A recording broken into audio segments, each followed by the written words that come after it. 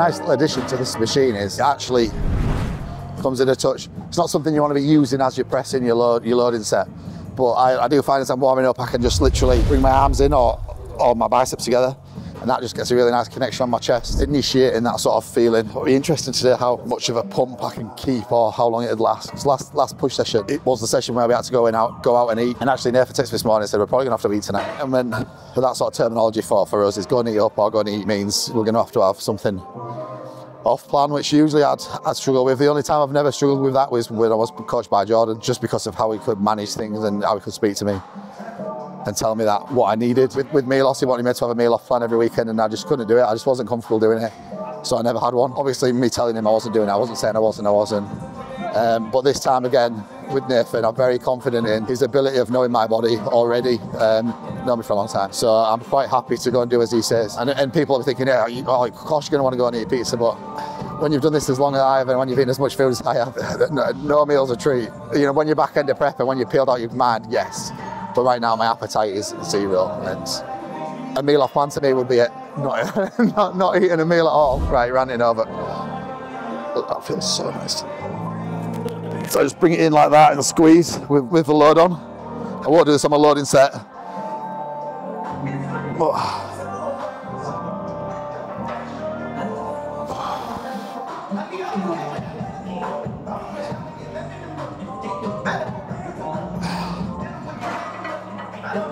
I'd like to get a stack on this today for 6 or 8 reps. So as I was speaking last time when I was training Paul, that my actual warm-ups was still 20 to 15 reps and almost still doing 4 sets. But the first 2 sets technically were just warm-up sets. It's a little bit different with chest, simply because of the muscle will fatigue much faster for me personally. So in order for me to do more volume and then try and load something, I'm just not going to have, I just don't have the capacity to do it. So I'm trying to go into the set really in a true push-pull leg sort of manner, where I'm going into the first set as fresh as possible. A second set as well. Third set again will be slightly higher volume, and then really from there the session will be very similar to the pull. But initially, first exercise, just trying to get as much as I can of load through the chest, while I've still got that stability in my scapula and it doesn't start to get too tired and piss me off. So one more warm-up set, so that'll be 3 to 4 warm-up sets then.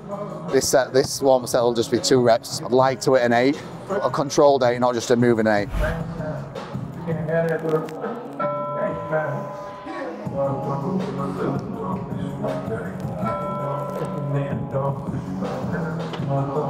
I feel like I've got a bit of a pump already, which is unexpected.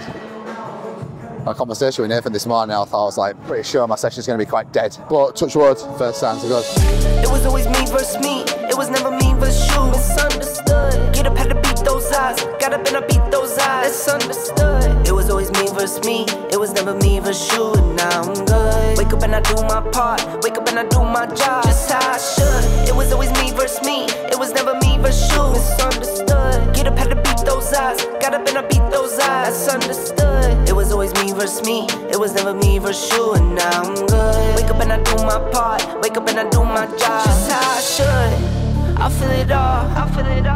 I'm feeling numb. I'll take a 9 though, with rest times as well, because especially on this exercise I'm solely focused on performance. My rest times are going to be a little bit longer. Again, if I'm doing the high volume training and looking for more metabolic work, my rest times are going to be a little bit shorter. The load's not going to be as heavy. So just taking my time. And again, I've had a few questions recently by clients if I've sent over new training programs and I've not maybe specified times between exercises or rest times between sets. How long should they be resting? And really there is no set answer, because every single exercise will be different for an individual. If you're doing a deadlift, an RDL, an SLDL, you're not going to rest for 60 to 90 seconds before you do your next one. It's going to be 2, 3, maybe 4, sometimes 5 minutes, depending if you're training in a party, 2 or 3 maybe. And again, if you're going to be doing a pec fly, you're not going to wait 3, 4, 5 minutes between a set. So it depends where your strengths are, and also you as an individual, how that particular muscle group, how good its endurance is, how good you can go back in and keep that connection on. So for example, again, for my chest, it has to be a little bit longer. It has to be longer because I just can't get the connection I can with quads, for example. So with quads, I can go in a little bit quicker. Even though I'm slightly fatigued, I can still get that good connection. But, sorry man, just don't do it again. But with chest, a little bit longer. Rambled at the camera there for a couple of minutes. And I'd probably be about ready to go in now anyway. So, and another thing as well, speaking to clients, when they're sending me form videos over a video of the set, that's what your set should look like. Especially if we're in a high intensity setting, low volume. Sometimes if we're escalating volume through an exercise or a session, not always, but especially low volume, high intensity, your last rep should look like that all the time. If it doesn't, then we've got more in the tank that we can start putting into the sets for sure.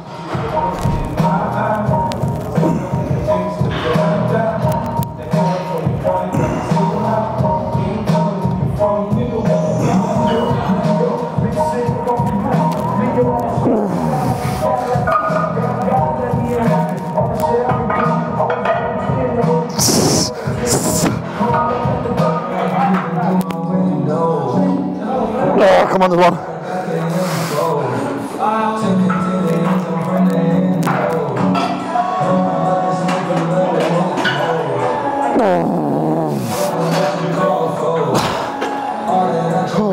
So that's that done, 3 sets.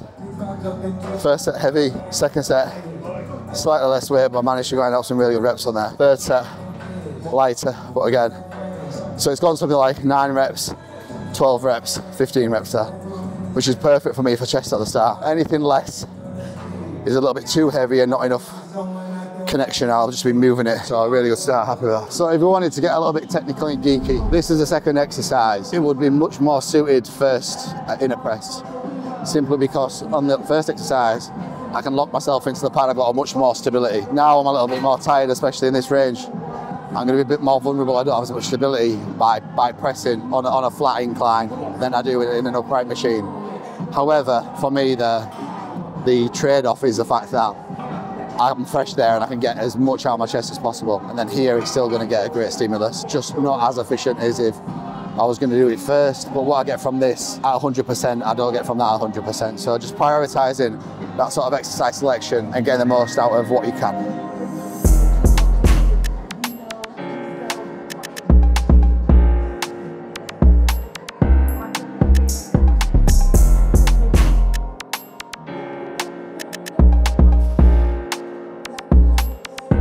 Again, so no logbooking for me. I will never logbook again. We are a useful tool for a lot of people. Well, touching on what I said last week, it's like, it's so easy to just chase load. And just to chase them performance markers that you've set. And it's great at setting a performance marker if you're doing the same sort of thing. So if you're sprinting 100 meters in 12 seconds, and then you're beating that, and everything in your day is the same, you know then you're beating it. Yeah, if you sprint 100 meters in 12 seconds at 8 o'clock at night, and then you beat that at 10:30 in the morning, you're not fresher. The differences between the fatigue of the 2 sessions is massive. So your performance can't be measured unless everything is the same every day. So if you work in construction, one day you may be just passing something to a joiner, for example, fitting a kitchen, or another day you might be digging some footings and digging 6-foot holes. The performance markers on them days are going to be completely different. If you're an online coach and you have the ability and the luxury to do the same thing every day, that's great. If you're not, you simply can't measure your performance on something that differentiates day to day in terms of your energy expenditure, or if you train at different times especially. And the more experience you are as a competitor or a trainer or anything, you know where you need to be. Like for example, I got to 8 or 9 reps and my chest started fatigue, and so I'm thinking, right, okay, I'm going to stop that now. I'm going to try and lift what is technically heavy for me and just try and get a lot out of the chest while it's still as fresh as possible. And then from there I can start to come down and get more feel. But if my logbook said I needed to do something else, I'll probably do something else. Although intrinsically right now I know that this is what I need to do for the experience that I've gathered over the last 18 years.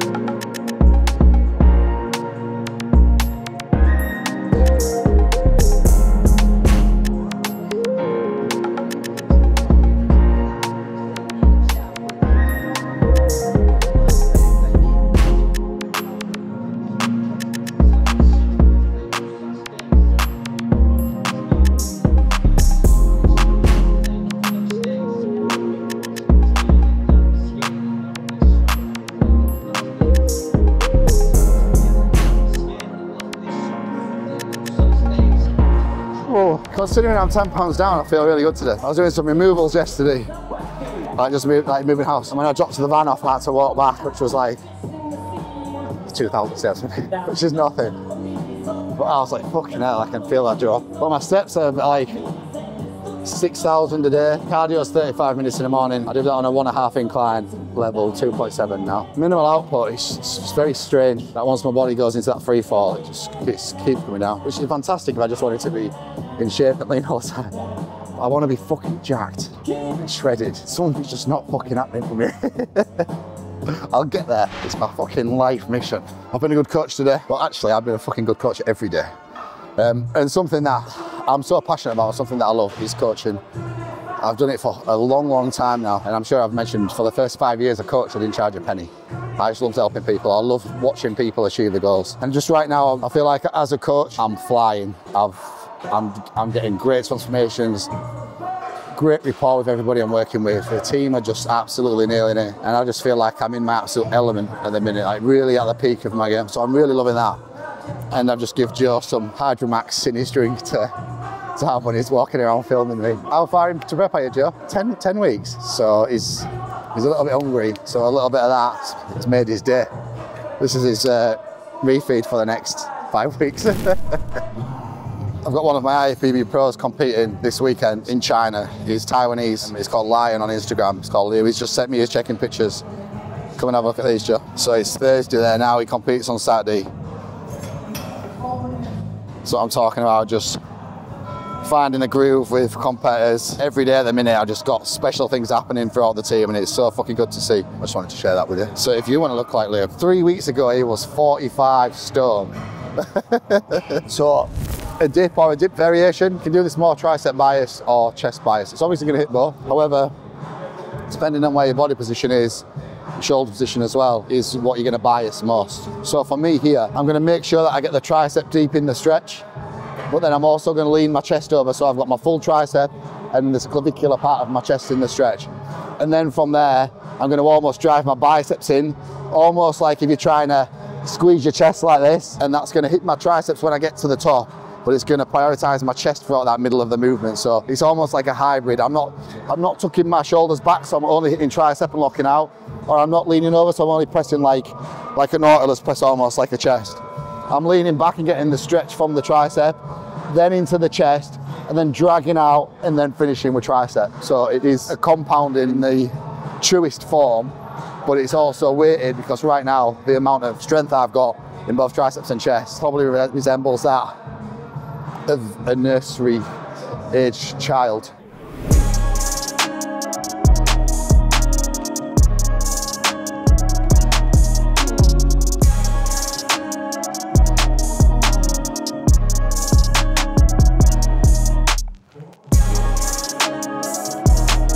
Oh, a damn. So very slow, deliberate throughout that. I feel so good. Can't describe that feeling that I get from that. But triceps are pumped, chest is pumped and stretched. And again, weighted, I got like 9 reps as I suspected before I just put everything shut down. And I'll probably just repeat that again. Might get 7 or 8 before everything fails, before I have to pump it up.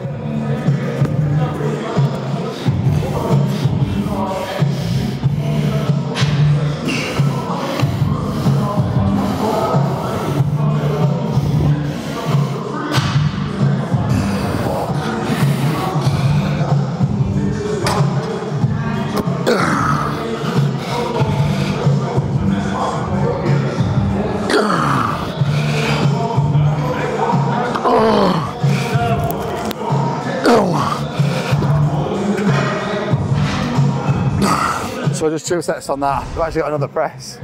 So that's 1, 2, 3, 4 presses in a row. But the next machine is quite a special machine, I find. So Kuba, who's the owner of the gym, bought into Nitram, the equipment guys. If you train, you'll know what Nitram is.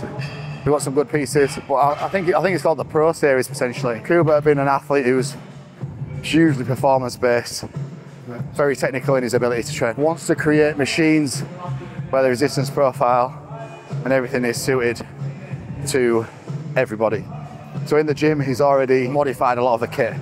So some of the prime kit where the handles are quite chunky, we've taken them off, or he's taken them off. We've got something handles, and just changing that angle sometimes or body position in a machine by a degree or so makes it massively different. And he's created this next machine where it's a flat press, an upright flat press, but the drop off on it is absolutely perfect. So for now, I'm very weak out here. There's not a lot of stability at all. Pretty strong here still. So we want to be strong here. And then as we're getting weak, so we don't have to roll or use anything else, you can stay in that position and then it drops off. Just like a prime profile, just like a prime would on like a camber. But this is better. And you know, like I said, you are upright, so you're locked in. There's a couple of guys on it now, so we'll just take a minute before we go on it. But that, again, to finish as a press, later on in the session, this is fantastic. And then we've got some delts, I believe, a set of an exercise of delts. And then on to arms, or actually we've got fly delts, arms.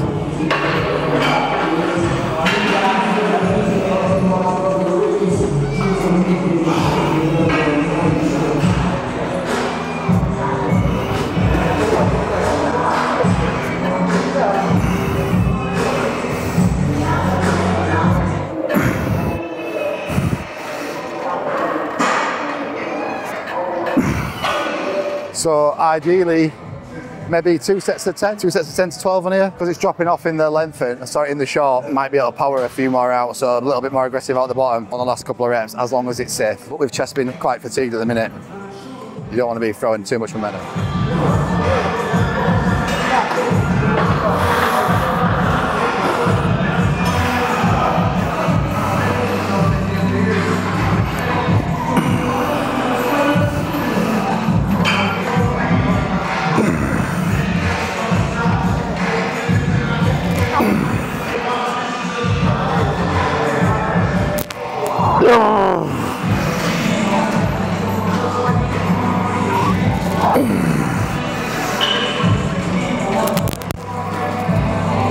Come on.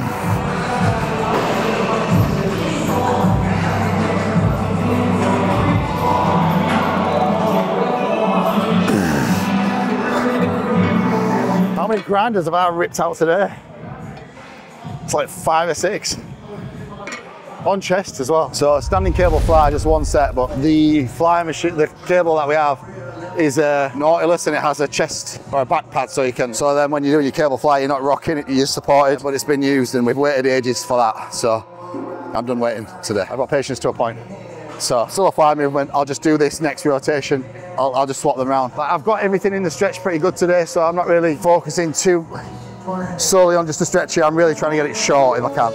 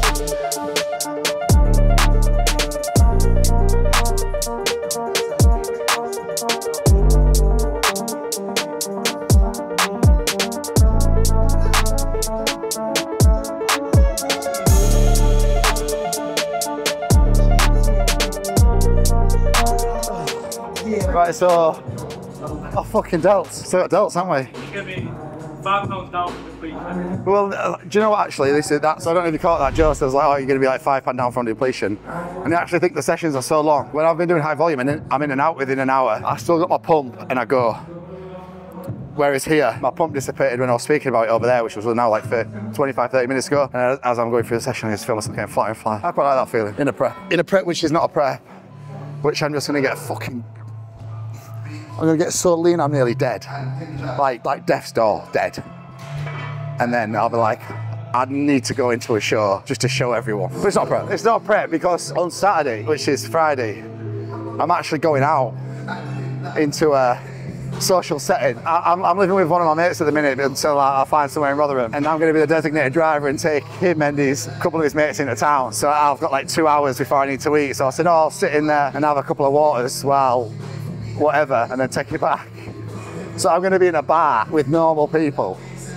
Like, luckily I'm like £240 now, not £285, £290, because that'd be fucking hell on earth. So I think I can blend in if I just wear a bit of oversized stuff. Otherwise, how much do you bench? What do you eat, mate? Fucking hell, look at size you. Fucking hell, mate, look at size you. You've got a gym, don't you? I've got a mate that looks like you, but he's a little bit bigger and a little bit leaner. I've got a mate that competes. He won fucking Mr. Northumbria, and he's fucking... 1992. Yeah. My uncle was Dorian Yates. Arm wrestle. This is all male attention as well. There's no female attention that comes with this. Apart from, can I poke your chest? Well, it's not a prep if I'm designated driving people. However, everything will get hit, nothing will get changed. And if anything, I might get a few more steps. We should do that a little bit more. Obviously not film me like in it.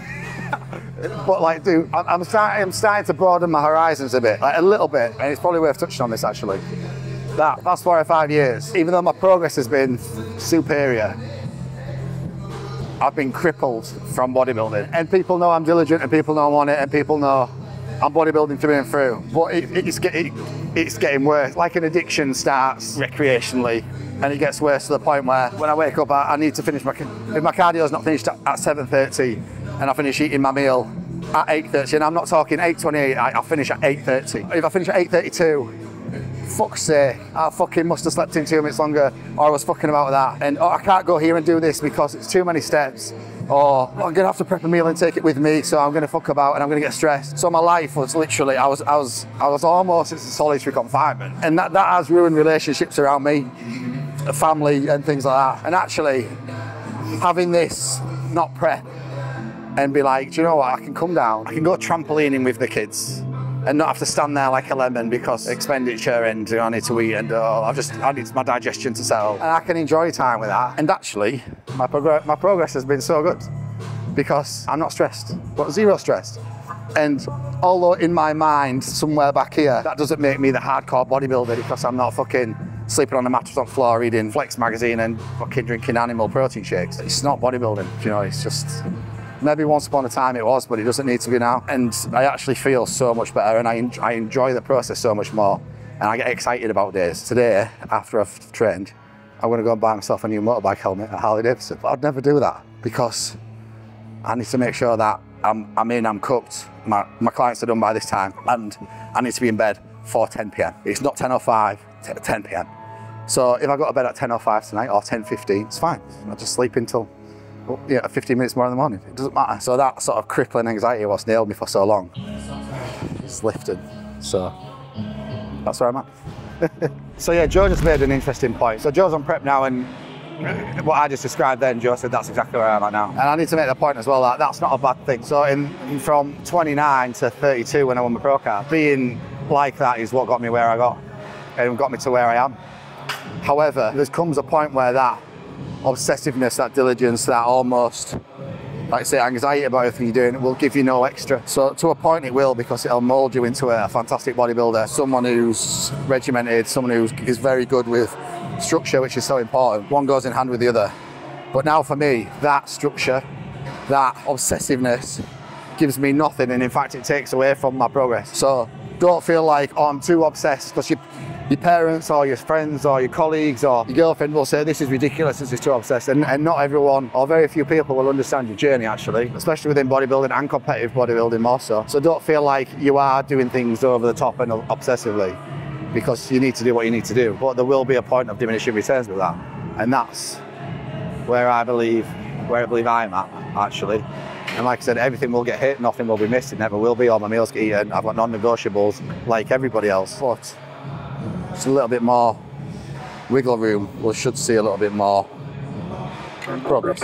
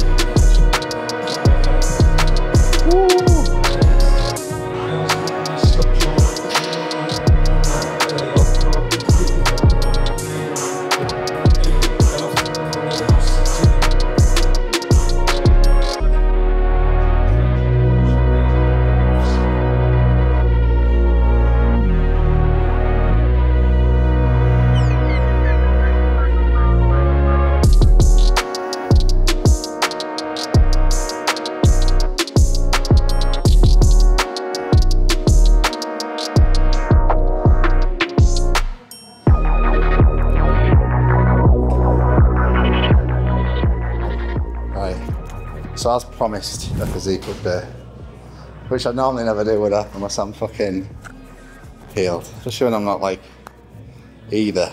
I'm not full, but I'm not lean. Used to work the day away. I figured I could maybe pave a way.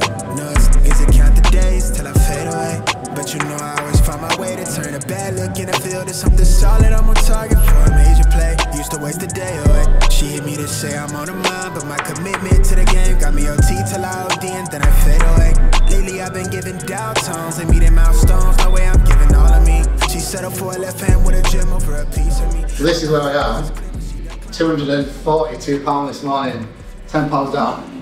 I'm actually not too displeased with that. My midsection still got coming a lot in terms of its, like where my hips are here, so generally this comes in much tighter.